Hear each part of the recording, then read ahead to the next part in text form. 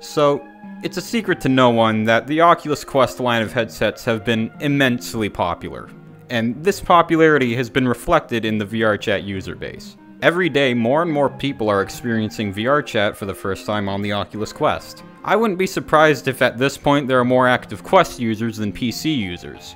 And while the experience on Quest is pretty similar to what you would be used to on PC, the Quest version has one glaring problem, and that's avatars. The fact of the matter is, most people can't be bothered to make Quest versions of all their avatars. Quest avatars have to be super optimized in order for the game to run smooth enough, and sadly, that can take quite a bit of effort. However, thankfully, this has gotten way easier with a recent VRChat update. Not only have polygon limits for Quest avatars been increased, but you can also set an avatar as a fallback avatar, which is what Quest users will see if you're wearing a PC-only avatar. However, Quest avatars have to meet certain limits in order to be used as a fallback. So today I'll be showing you how to create a Quest-optimized version of your avatar that can also be set as a fallback. Now, before we start, I should quickly mention, I am no Blender guru, by, any means, so don't take anything I say here as being the best advice. This is just what I've found to work best for creating Quest versions of models. Now, with that out of the way, let's go ahead and get started. To start off, it's highly recommended you install a plugin for Blender called Cat's Blender Plugin. It automates a whole ton of stuff for VRChat avatar creation and is basically a requirement if you're making custom avatars. Download it, please.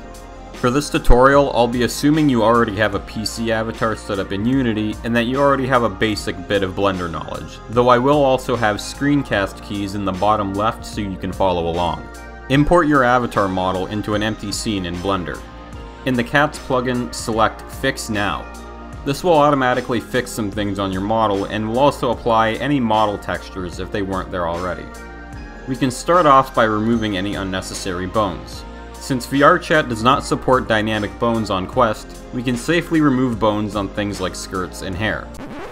Second off, this means that we get to play with the notion of having this on Quest. Because Quest is pretty CPU constrained, but if you're not running something that's CPU heavy, then yeah.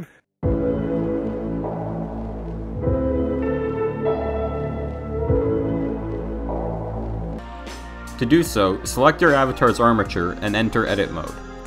Select the bones you want to get rid of, and in the Cats plugin, select Merge Weights to Parents. Do not delete the bones, as this will also delete weight data. Keep in mind that your model must have under 90 bones in order to fall under good performance ranking. Next, we can get on to reducing the polygon count. Quest avatars must have less than 10,000 polygons in order to be used as a fallback, so this is the poly count we'll shoot for. Cats has an automatic decimation feature for reducing poly count, which can also preserve shape keys. You can use this option if you want, however, in my usage it has caused some strange side effects, so for this tutorial I'll be doing things more manually. There are two methods I like to use to reduce polygon count. The first is dissolving edge loops.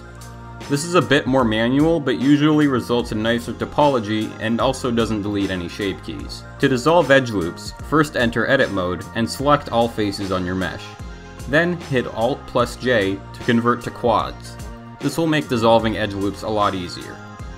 Then we'll separate by materials so we can focus on one part of the model at a time. In the Cats plugin, go to Model Options and select Separate by Materials.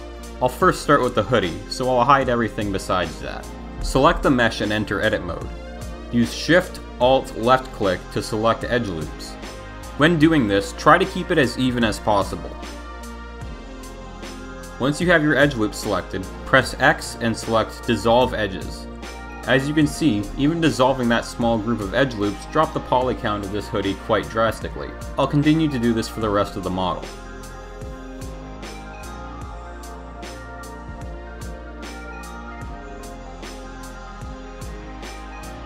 The next method I like to use is called decimation.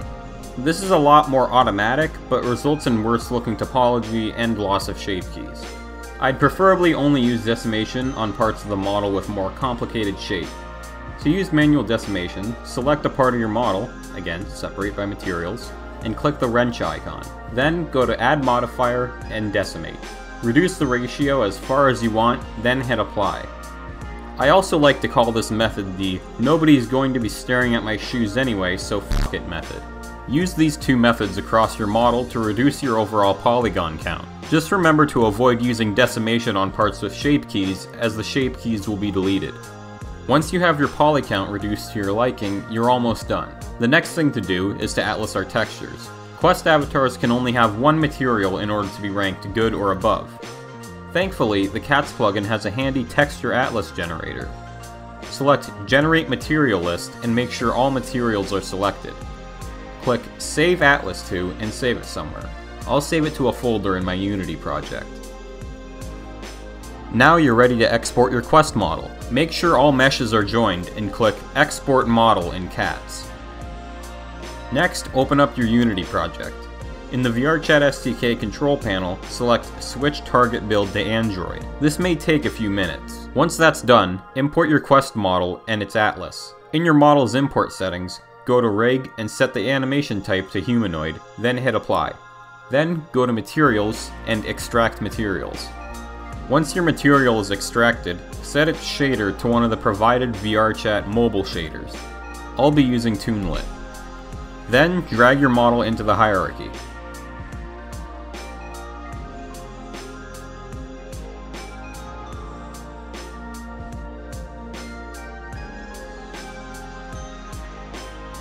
Copy and paste your avatar descriptor from your PC model to your Quest model. Make sure everything is properly assigned, including eye bones and visings. Next, copy your avatar's blueprint ID. This can be found on your main model's avatar descriptor or in the VRChat SDK's content manager. Paste it into the pipeline manager on your Quest model and click Attach. You should now be ready to upload your Quest avatar. Go ahead and click Upload in the SDK. If you optimize your model to be good or excellent, there will be an option in the upload screen to set it as a fallback. Check that box and then click Upload. And with that, you successfully uploaded a Quest version of your avatar. I highly recommend creating a Quest fallback for at least one of your avatars. That way you at least have something that represents you to Quest users better than a gray robot or a brush or something. With that all being said though, thank you all so much for watching. If this video helped you out, be sure to give it a thumbs up. Anyways, thanks again for watching, and I'll see you next time.